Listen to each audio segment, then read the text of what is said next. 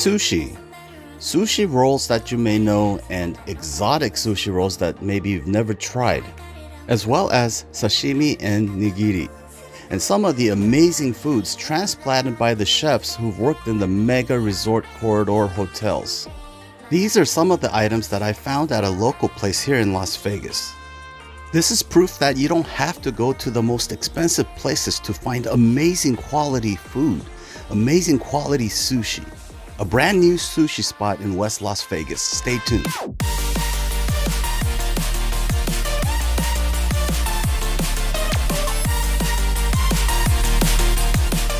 happening? What you making? Red Rock roll. Red Rock. What's in the Red Rock? Cucumber, shrimp tempura.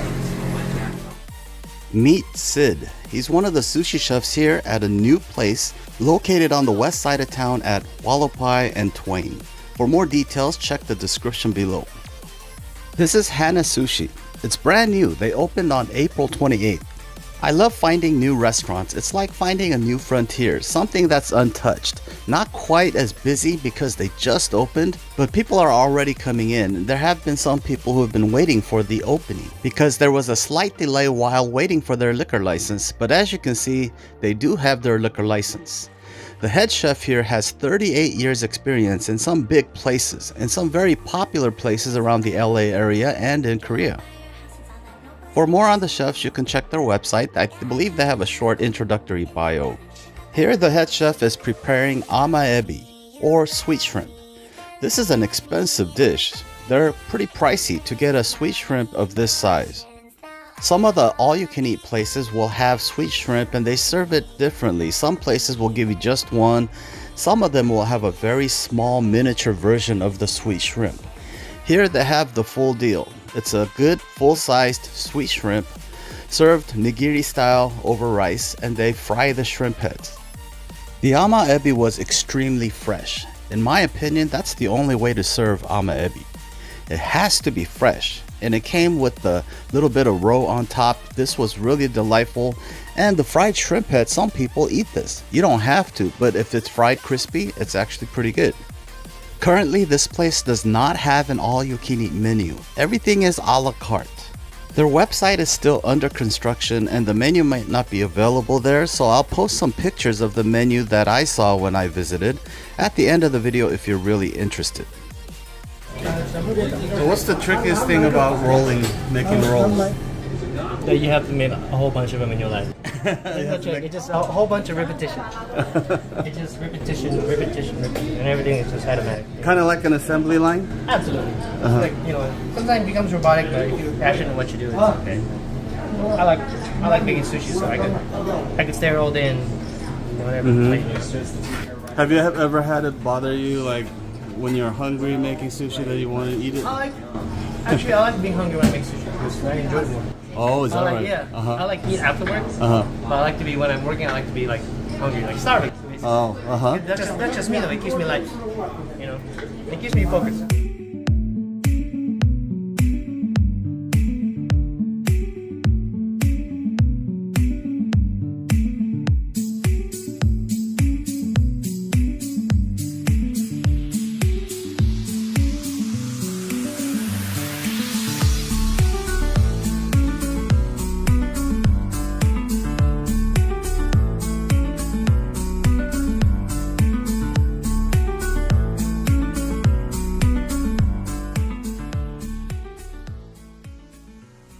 In addition to the fabulous sushi rolls, they also have some hot dishes here, including a signature soy fried udon.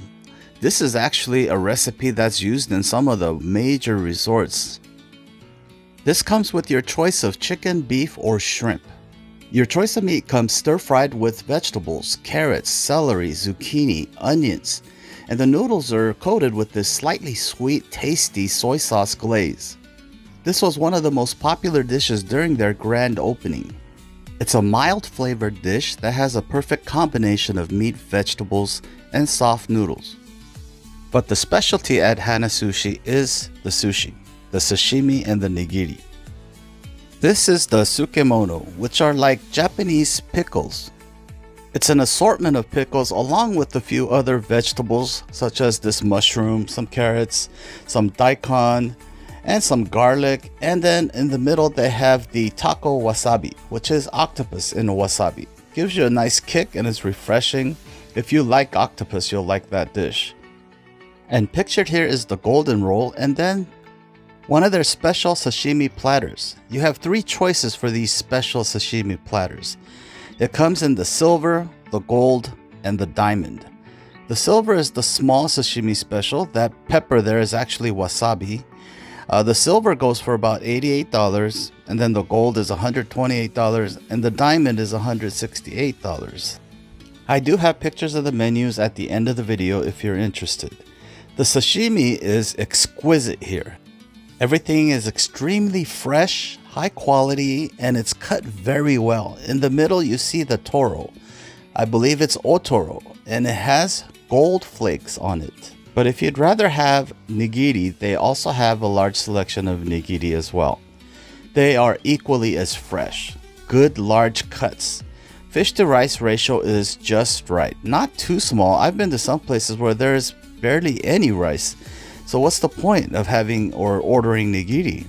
But that's usually at the all-you-can-eat places. The AYCE experience is a separate experience.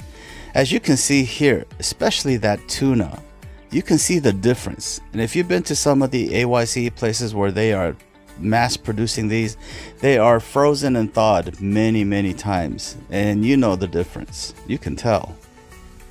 The Japanese pickles are used sometimes as a palate cleanser, especially the ones that have some ginger. It helps you distinguish between the different fish that you eat. This golden roll was beautiful. Just the right amount of toppings with the fillings and not too much rice, but just enough to make a firm roll. So as you know, the salmon and the yellowtail are buttery anyway, but pair that with avocado and a tempura shrimp and you have a rich, crunchy texture. Talking about tempura, they also have your regular fried tempura. They do have quite a bit of appetizers and hot dishes here as well.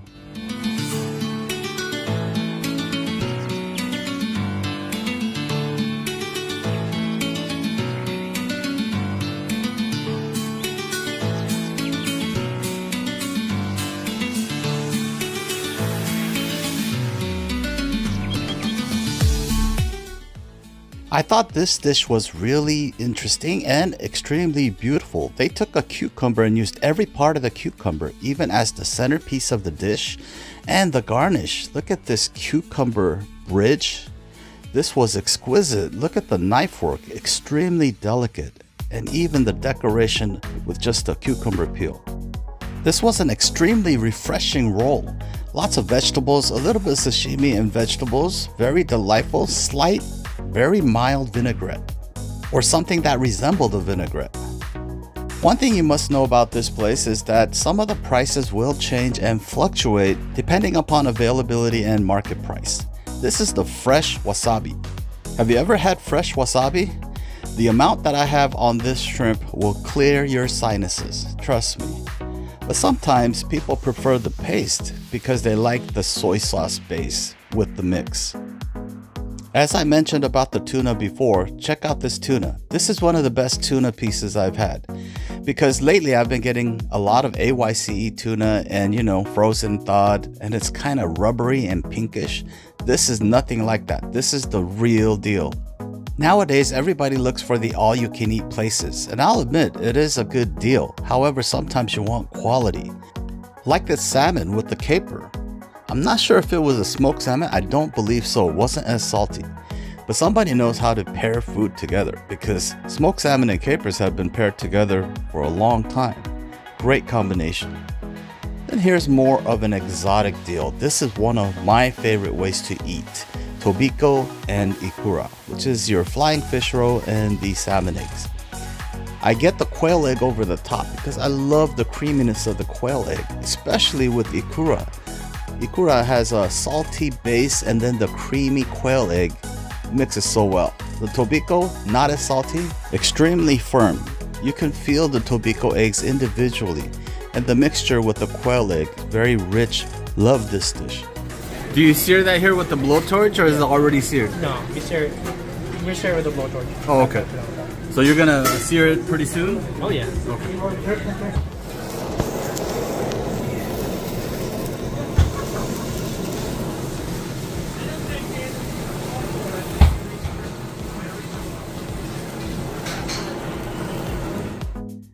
Hana Sushi was very impressive with the freshness, the presentation, the cuts. All of the dishes were excellent, highly recommended. And as I said in the beginning of the video, here are some of the pictures of the menu. You might need to pause it if you want to look into it in detail. Just keep in mind that the prices and the items may change. But these days I'm used to menus changing and prices fluctuating. That's the norm these days. And I'm really glad I found a place where I could get quality sushi without having to pay the ridiculous prices. On the strip, you could be paying $30 to $100 for one bite. So this is Hana Sushi, a really cool spot on the west side of town. Check them out. That's gonna do it for me. Thanks for watching, and we'll see you on the next video.